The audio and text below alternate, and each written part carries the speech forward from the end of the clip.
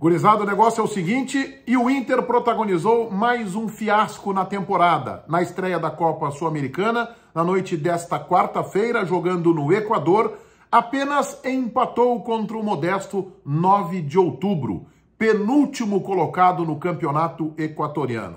Depois de sobrar em campo e alcançar uma vantagem na primeira etapa por 2-0, o time de Baixinhos, montado pela direção colorada, tomou 2 gols de cabeça e escapou de perder o jogo. O Inter sucumbiu no segundo tempo, foi encaixotado por este timeco equatoriano. A gente analisa tudo isso neste meu vídeo, que tem o apoio de Suachave.com.br.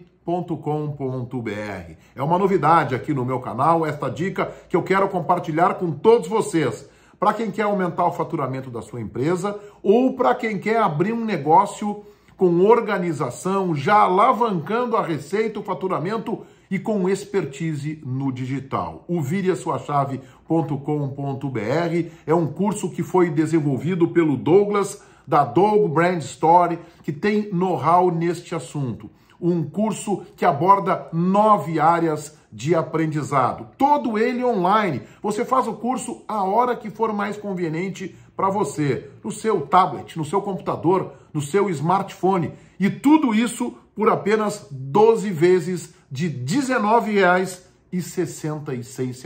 Ou seja, menos de R$1 por dia. Vire a suachave.com.br. Eu já coloquei um link para facilitar o acesso de todos vocês, fixado lá no primeiro comentário deste meu vídeo. Roda a vinheta e a seguir a gente fala deste novo vexame colorado, agora na Copa Sul-Americana.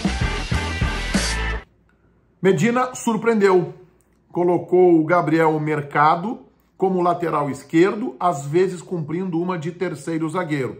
Bustos na direita, avançando bastante com muita liberdade. O Internacional jogou no 4-2-3-1, os dois volantes Gabriel e Lisiero. Lisiero não foi lateral esquerdo. Uma linha de 3 com Maurício, Edenilson e Tyson, bem aberto pela esquerda. E o Wesley Moraes lá na frente. Quando o Internacional se defendia, era no 4-2-3-1. Para a saída de jogo, saía com 3 zagueiros. Aí o Bruno Mendes abria bem pela direita, o Cacique centralizado, o Mercado pela esquerda e liberava o lateral direito Fabrício Bustos para jogar quase que nesta linha de 3 aí com o Maurício, Edenilson e Tyson. E o Internacional, depois de 10 minutos titubeando, vacilando um pouco, até se encontrar em campo, num gramado ruim, o Internacional teve um franco domínio na primeira etapa. A 24 minutos, numa roubada de bola do Tyson, ele conduziu a jogada, passou para o Maurício, chute preciso, colocou o Inter em vantagem 1-0. 2 minutos depois, com passe de Tyson, o Wesley Moraes fez uma finalização bonita, 2-0, tranquilidade total, Colorado em campo, Inter senhor das ações, protagonista, estava com o jogo tranquilo, era só questão de fazer mais um gol, que aconteceria naturalmente no segundo tempo, era o que se esperava para definir a vitória colorada. O Tyson saiu no intervalo do jogo, entrou o Caio Vidal, mas não foi apenas por isso que o Internacional perdeu o domínio. O Internacional permitiu que este timeco equatoriano, 9 de outubro, que é o penúltimo colocado, é o 15º colocado de 16 clubes no campeonato local lá no Equador. Tem 5 pontinhos em 6 jogos. É time ameaçado pelo rebaixamento. Também o 9 de outubro, porque talvez esse seja o caminho do Inter no campeonato brasileiro. Não foi apenas pela saída do Tyson e a entrada do Caio Vidal. O Inter se acovardou no segundo tempo, se recolheu e o 9 de outubro começou a gostar do jogo, começou a ter domínio. Há 10 minutos, uma grande defesa do goleiro Daniel num escanteio, num cabeceio do Mauro da Luz. A bola saiu do outro lado, escanteio cobrado. Aí a 14, que o Daniel pediu atendimento médico, fez uma grande defesa. Os goleiros do futebol brasileiro estão com esse hábito. Faz uma grande defesa, o Daniel é recorrente nisso. E pede atendimento médico para tentar esfriar o jogo. Pois na sequência, no outro escanteio, depois da defesa do Daniel, Mauro da Luz de novo subiu. Uruguai, eu fui pesquisar a vida dele, Uruguai, 1,74 m, e cabeceou para fazer um primeiro gol do 9 de outubro, descontando.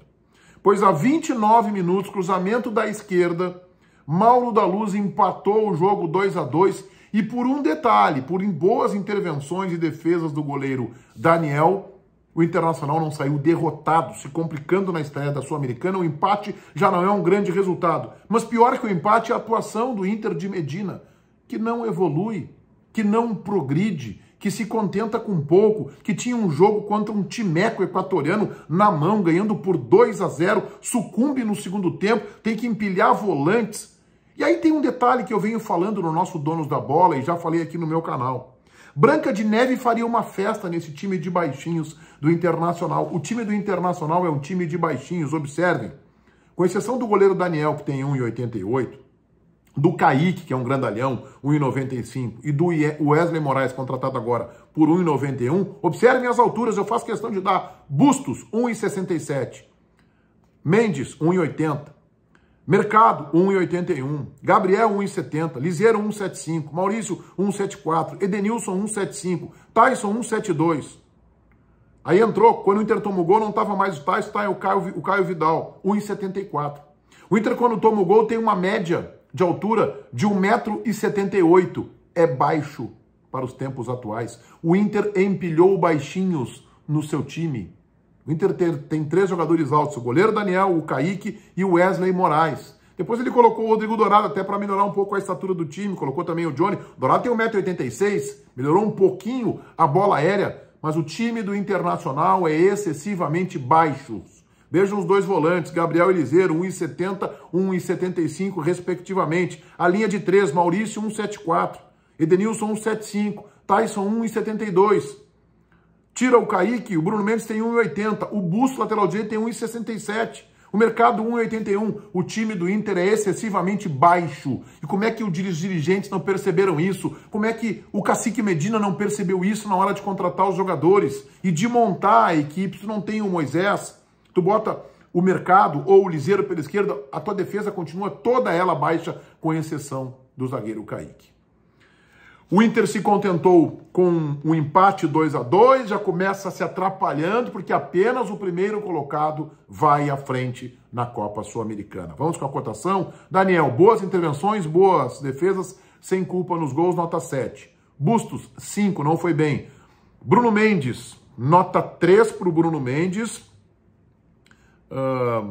Acho que o Bruno Mendes acabou vacilando defensivamente, mal posicionado. Cacique, 4. Mercado, errou no segundo gol, nota 3. Gabriel, errou no primeiro gol, nota 3 também para o volante. Ele que marcava o Mauro da Luz no primeiro gol, ele errou no primeiro, o Mercado errou no segundo. Liseiro, nota 4, não repetiu o bom futebol. Maurício, 6, um bom primeiro tempo, depois sucumbiu. Edenilson, 5. Tyson, nota 8, melhor do time na minha opinião. Fez a jogada do primeiro gol, fez o passe para o segundo gol. Wesley Moraes, gostei do Wesley, um pouco melhor que ele próprio, ainda insuficiente para o Inter, nota 7. Johnny a 44 segundo tempo sem nota.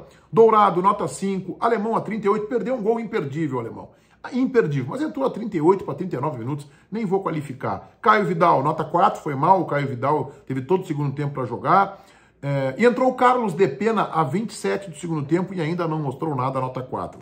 Para o Cacique Medina, que protagoniza com o Inter mais um fiasco na temporada, o terceiro, teve contra o Globo, eliminação na Copa do Brasil, teve um Gre-Nal no Beira-Rio, que o Inter tomou 13 e poderia ter tomado 4 ou 5, e agora empatar com o penúltimo colocado no campeonato equatoriano, nota 3 para o Cacique Medina. Como dizia o slogan de campanha do então candidato Alessandro Barcelos, o Inter pode mais, e está mostrando que pode. Vai se sucedendo a cada jogo, com novos vexames, com novos fiascos. Vem aí o Campeonato Brasileiro e a estreia é contra o fortíssimo Atlético Mineiro em BH no próximo domingo. Se inscrevam no meu canal, ativem as notificações, se gostarem dos meus vídeos, deixem aí o like, todo mundo bem-vindo nos comentários. E agora a minha recomendação, a dica que eu estou compartilhando com vocês é para que vocês conhecem a vireasuachave.com.br. Eu já coloquei um link para facilitar o conhecimento de vocês no primeiro comentário deste meu vídeo. A vireasuachave.com.br, eu compartilho com você que quer aumentar o faturamento da empresa, da sua empresa, ou que quer abrir um novo negócio, quer empreender e já quer abrir uma empresa de forma organizada, com conhecimento e expertise na área digital, com o faturamento já começando, com velocidade sendo alavancado. Este é um programa de treinamento que aborda 9 áreas, tudo isso de forma digital, online, para tu assistir as aulas quando tu quiser. São aulas de 1h30, e tudo isso por apenas 12 parcelas de R$ 19,66. Este programa que o Douglas, da Dogo Brand Story, desenvolveu é maravilhoso e vale a pena para você que quer empreender ou quer alavancar o seu negócio. Vocês têm que conhecer. Tem link no primeiro comentário deste meu vídeo. Feitoria, gurizada. Vai, um abraço.